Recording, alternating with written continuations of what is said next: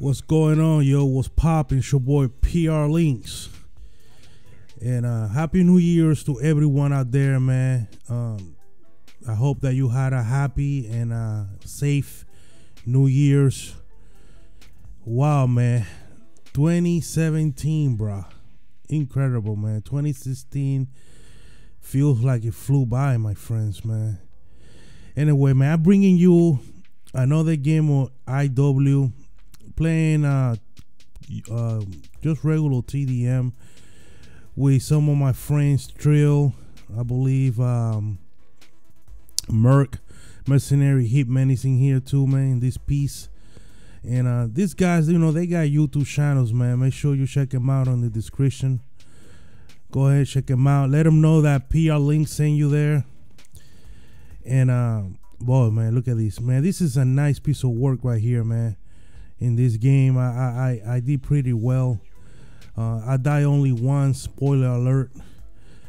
But let me tell you something, man. I was looking at YouTube last week, last week, and just looking for new games, you know, because on my last video I told you about, not my last video I spoke about something else, but on my previous videos, I have a video when I talked about Call of Duty and gaming in general and stuff like that. So I started looking at new games, you know, maybe a new shooter or whatnot. I started looking on YouTube for 2017 new games coming out. Look at this dumbass. He even noticed I was there. And I came across this video that gives you the 10 most best. Look at you, boy, going ham. That's my only death right there. But the 10 best games that the first person shooters that are gonna come out on 2017. And I tell you, no lie, man, like at least say maybe 8 out of the 10 games was World War II games or World War I games. At least 8 out of the 10 was World War I or World War II games. And I don't understand. It seems like these developers are missing the whole thing. Like Call of Duty, like we got this rumor that Call of Duty might be in the Vietnam era. Now there's a Vietnam game coming out already. I forgot the name of it, but there's a Vietnam game coming out for this year. And I looked at it graphically, doesn't look too promising, and it looks okay. It looks like it's gonna be all right. And a lot of these games, you never know, because a lot of these games, they come out and they're not even multiplayer, they're just story mode games. And I never understood the why they do that, but a lot of these games, you know, you think they're gonna have a multiplayer to it, and it's usually a story mode or it's a co-op story mode type of thing. You know, they don't have a multiplayer. But in the next Call of Duty, the rumor is that it's gonna be a Vietnam game. The community doesn't want a Vietnam game. We want what we want is a regular modern day war game. And you know, it's very simple, okay?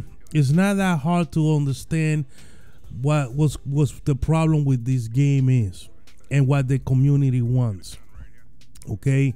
There are problems with the game that has been existing that has been part of the game since day one, like lagging, connection, exploits, all these things that happen within the community and that happen with the game that has hindered the experience of the game.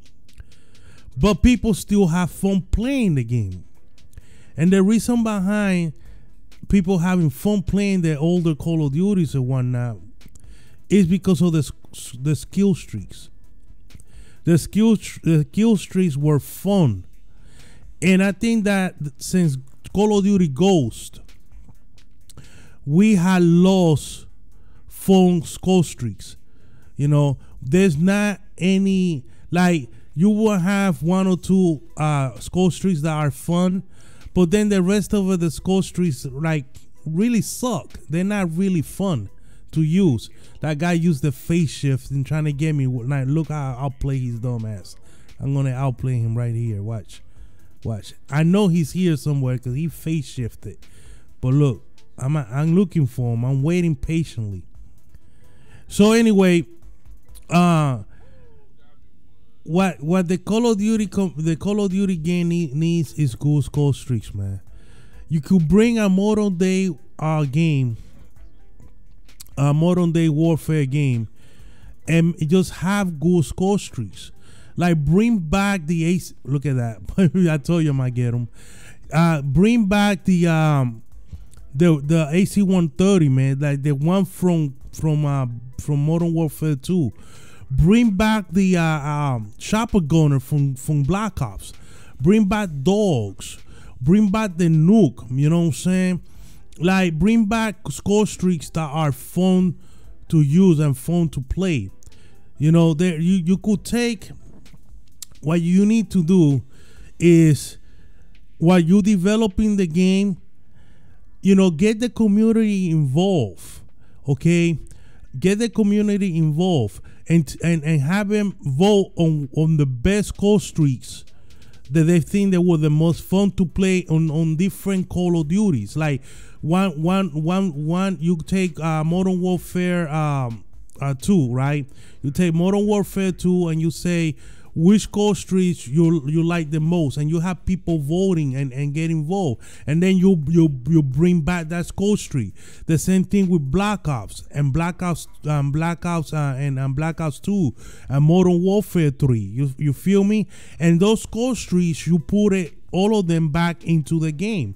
And people gonna have fun because this is score streaks that they voted for. This is the score streaks they want to see. Because let's be realistic. People play now. This got everybody backed out, man. I hate that. Everybody backed out. Everybody got scared. So, you know, everybody's gone. But anyway, bring back the score streaks that people want to play with, man. Because people play Call of Duty to use score streaks. Not you know what I'm saying? That's the main objective for people playing the game. People want to use the score streaks. They don't want to sit there and be, look at you, boy, you poor guy on the merciless. They don't want to see, look at this noob.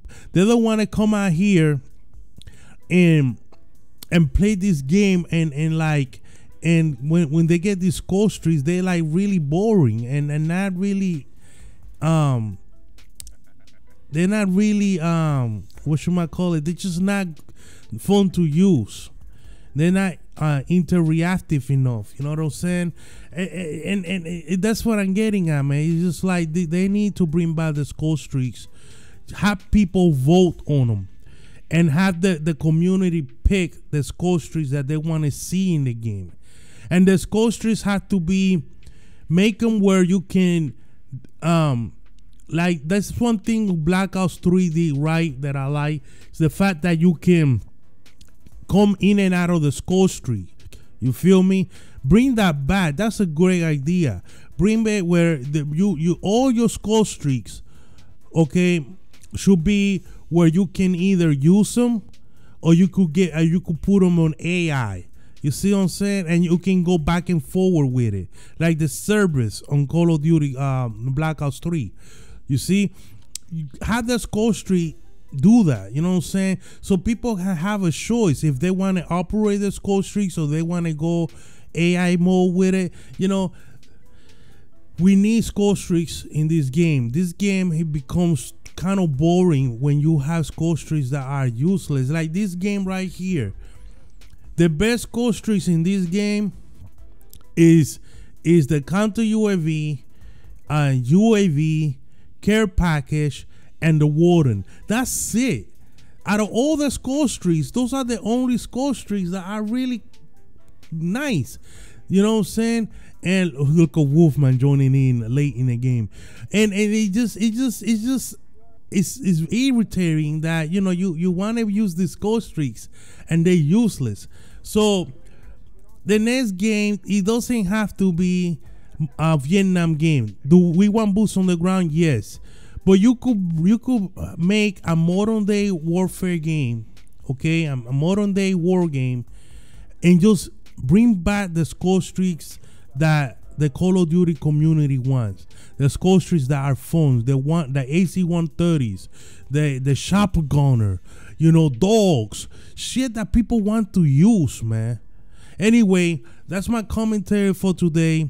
Once again, Happy New Year to all my peoples out there, man. To all the people out there, keep it popping, and I see you guys later, man. Peace. Adios. Salud.